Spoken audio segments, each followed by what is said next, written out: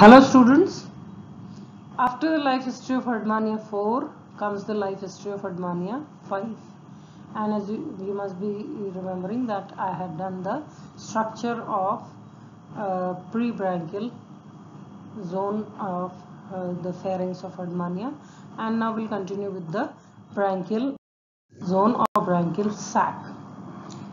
See, the pharynx, it was divided into pre-branchial zone and the branchial sac. So I had done the detailed structure of pre-branchial zone. Now I am coming to the branchial sac. The branchial sac, if you see the internal view, now this is the diagram which is cut from the endostyle region. From the endostyle region there is a cut made, and the pharynx is opened out, and here on the top lies the dorsal lamina. So this is the dorsal region, and this is the ventral region, and you can see the clear view of the branchial zone. This was the pre-branchial zone having the dorsal tubercle on the top center region, and now we'll do the detailed structure of the branchial sac. So as you can see, in the middle, or you may say that on the dorsal region, the dorsal lamina is clear. And if you see the detailed structure of dorsal lamina here in the diagram below, this is part of dorsal lamina. A is part of and B is one of the languids in section.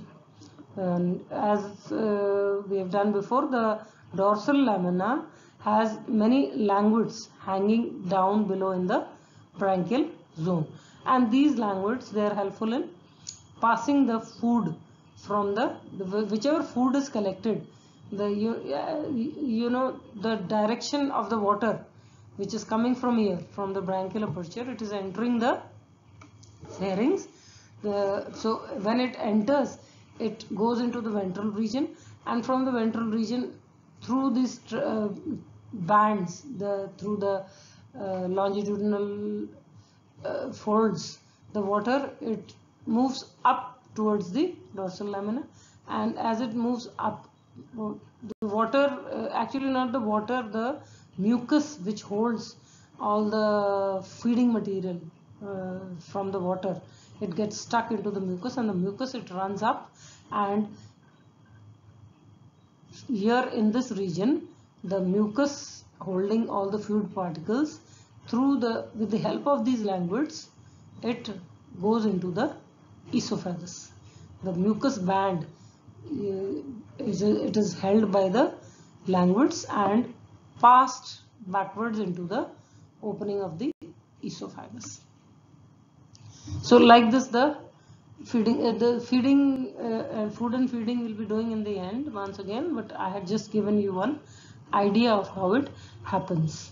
So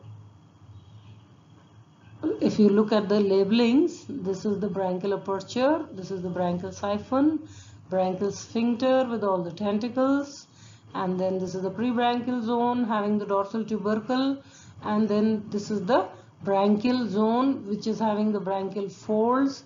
This is the cut edge of the endostyle, here it is written, and this is the esophageal opening, and this is the internal longitudinal vessel running along the dorsal lamina. So this is a view of the open pharynx. From the inside it looks like this. And why is it looking like this? Because it is having the many stigma in the walls, in its walls.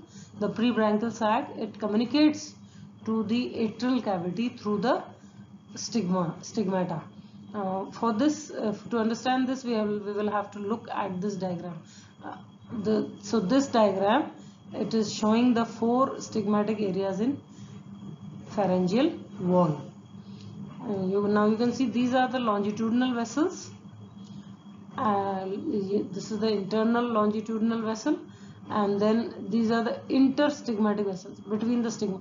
All these black hole-like structures are depicting the are the stigmata, and between these stigmata, these are the interstigmatic. This one, this one, this one. These are all the interstigmatic vessels.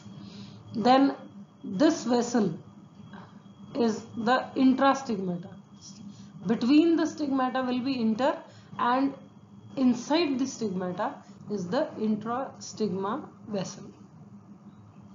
And this is the transverse vessel. This is one kind of transverse vessel, and there is another kind of transverse vessel which is known as the external transverse vessel.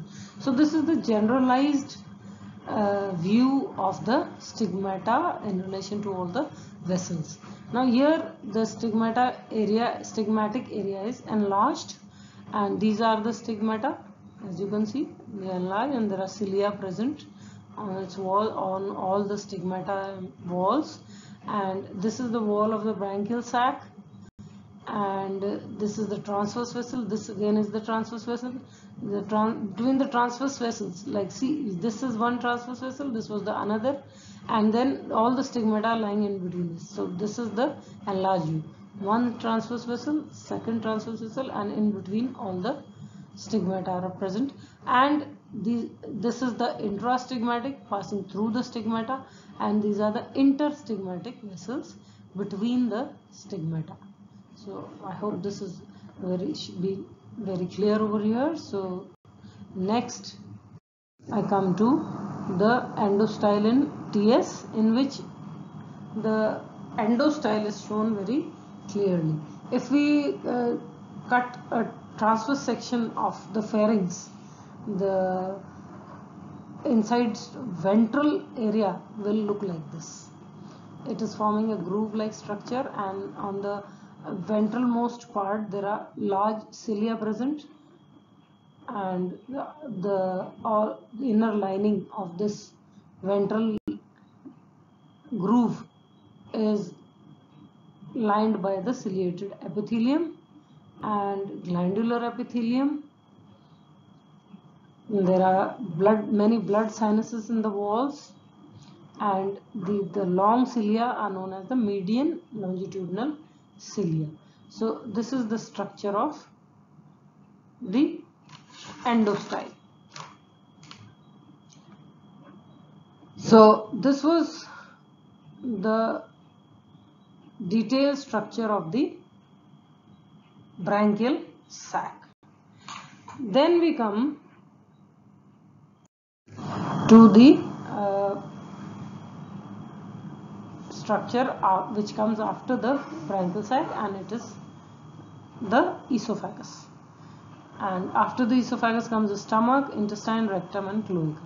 And there are no specific structures present in these organs, and so they are very simple, and they are all tube-like structures, and only the lining inside them is a little different from each other.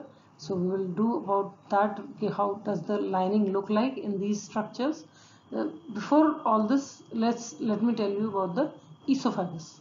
Now you can see the diagram over here. This is esophagus in section A1, and A is esophagus in section, and B is the starch granules and walls of esophagus, stomach, and liver. These are the starch granules which are present in all these three organs: stomach, liver, and esophagus.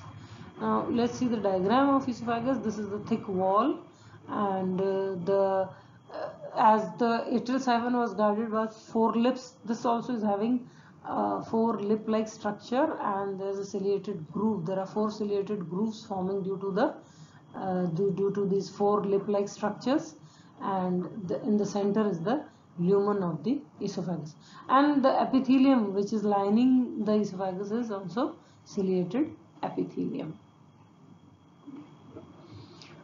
Now in this lower diagram you can see the gut epithelial lining cells, and these are different in all the elementary structures, elementary digestive elementary canal structures. The stomach, the lining is like this. In the liver duct it is like this, it is having cilia. In the intestine it is like this, and in the rectum it is like this. So you can see the different formation of the epithelium of the different organs. So this was all about the structure of the branchial sac and the following structures like the esophagus, stomach, intestine, rectum, and this completes your elementary. So thank you for now, and the next chapter we will do the digestive glands and the food and feeding of Herdmania. Thank you.